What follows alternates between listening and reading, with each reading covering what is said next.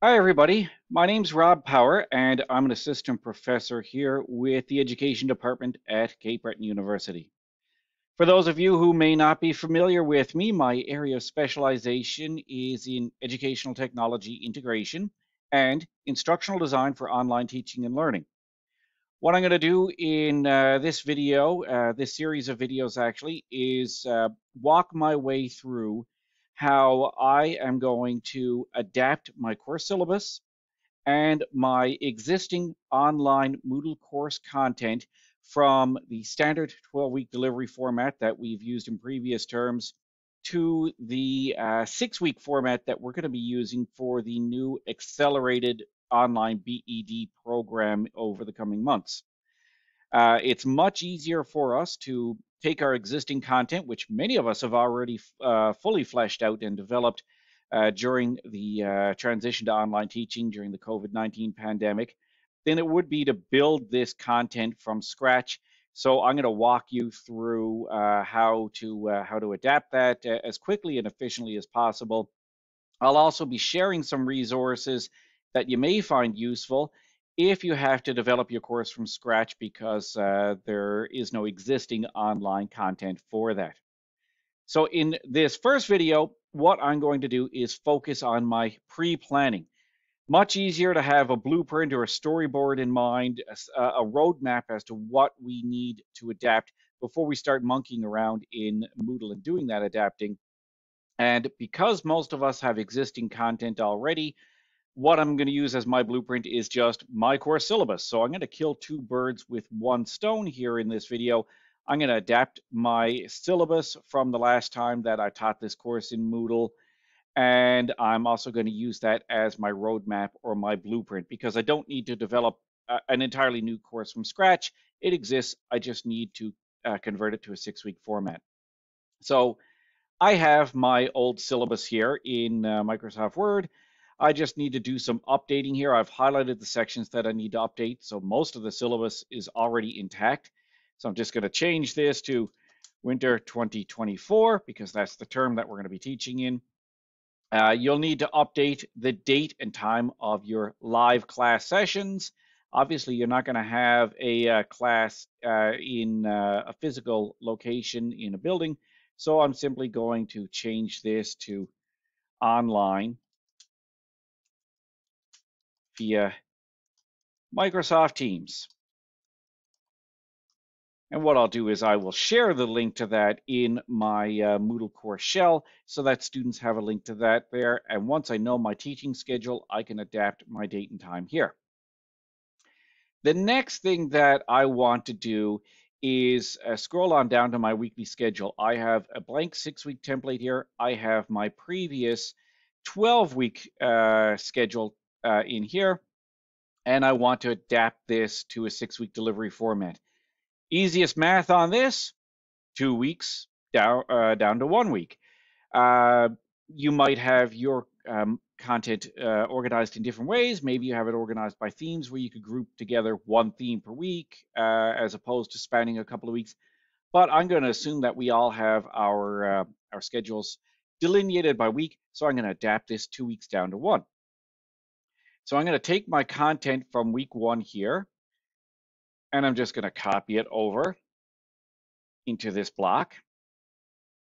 And then I'm going to take my content for week 2 and copy that over to this block as well.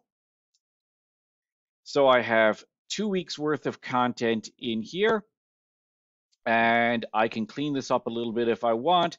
So I can say that this is my course overview, models of technology integration, and I can take this one here and put that up here and eliminate some of the duplications that are in here. And now I have my readings for the week. Okay, my assignments for the week, I can copy those over as well.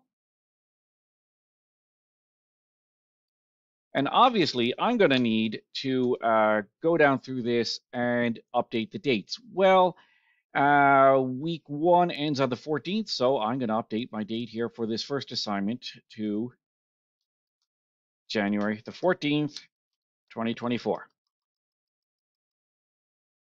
So it's really quick and easy for you to copy that stuff over and adapt it down.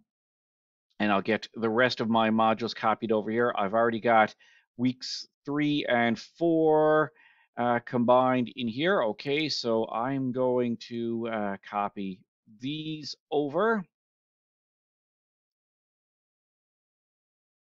into week 2 in my new template.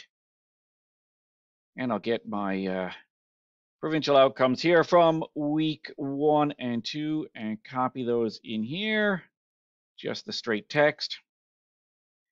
And of course, I can remove any duplicates that I have in here. And reorder these so that they're all in order.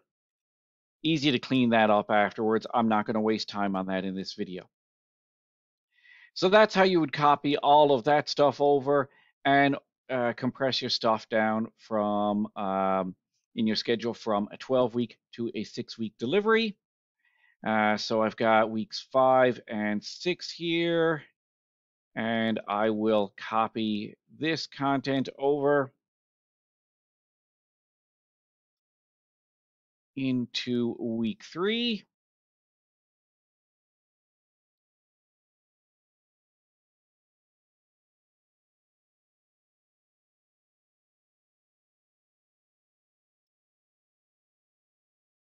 In my new schedule.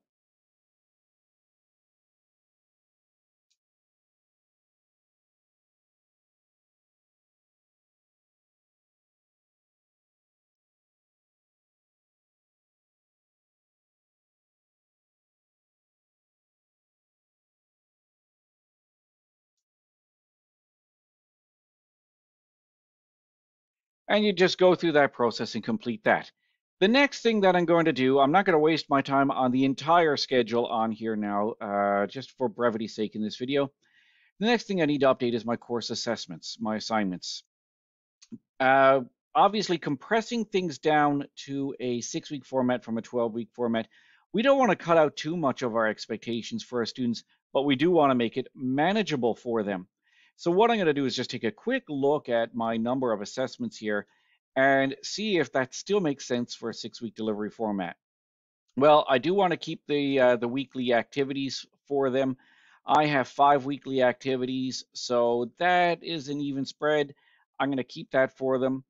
I want them to do the lesson plan. I want them to do the group presentation. I'm going to eliminate this weekly participation assignment and spread those 15 marks out elsewhere. Because we're going to be completely online, we're going to have some motivated students in this. I don't think we need to press them to participate. So I'm going to redistribute these marks. So that's 15 marks. Well, I'm going to make my lesson plan assignment worth 25. That takes care of 5 of the marks. I am going to make my portfolio assignment worth 25 marks. And I'll make the group presentation worth 25 marks. So that now is 4 major assignments, 25 marks each. I think that's a reasonable distribution for my students. I might have to do a little bit of tweaking on some of these assignment descriptions to match the 6-week delivery, but I think that that is manageable in here. Maybe you might need to eliminate one of your assignments just to make it more manageable. Okay, let's say for argument's sake, I think that this EdTech Exploration portfolio is a bit redundant and a bit too much work for my students, considering that I'm getting them to do this portfolio of all of these tech activities in their classes. Okay, well, I will make this just one paper assignment instead of a series of 4 or 5 blog posts throughout the term. And I'll get them to pick one technology and describe how they're going to use that to cover off each of the major themes that we cover in the course. So how they can use that technology to help them manage their class. How are they going to use it to create and distribute resources for their students? How are they going to use it to increase engagement with their students? And how are they going to use that technology to increase collaboration with their students? So basically, 4 or 5 blog posts down to one blog post or one paper for them, and that will be worth 25%. So that'll be their major written piece for the term, and they have their lesson plan, a group presentation, and all of the techie stuff I'm going to be showing them every week in class. They're going to do a quick little in-class activity or an out-of-class activity, and that will get them some points for the term.